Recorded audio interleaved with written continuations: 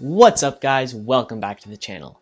Today we're going to be talking about iPhone battery life. Now we're not just talking about the battery life on the right hand corner of your screen, we're talking about battery health. Now you're probably wondering, what is battery health?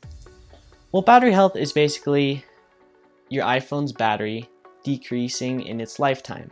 So let's say you buy a new iPhone, it'll be most likely at 100% battery life unless it was used. Now, as you keep using it and go through cycles, a cycle is if you charge a battery from 0 to 100%, that's one cycle. If you charge it roughly about 400 cycles, it will lose about 20% of its original charge. So, although your iPhone will still say it has 100% charge on the right hand side, it'll only have about 80% charge of what it originally had. Now, the 100% on the right hand corner is true, that's the max capacity your battery can hold, but since it has diminished, it isn't as much as it used to be. Now, I'm going to be showing you how you can find that number of how much battery life you actually have from the original number, and it's really easy. So let's roll the intro and get started.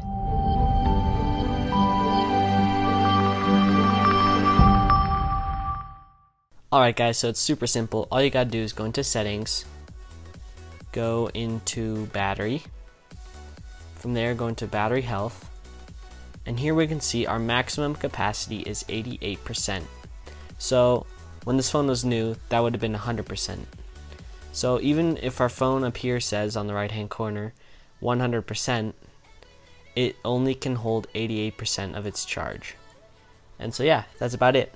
Thank you guys for watching. Please like and subscribe, and we'll see you in the next video.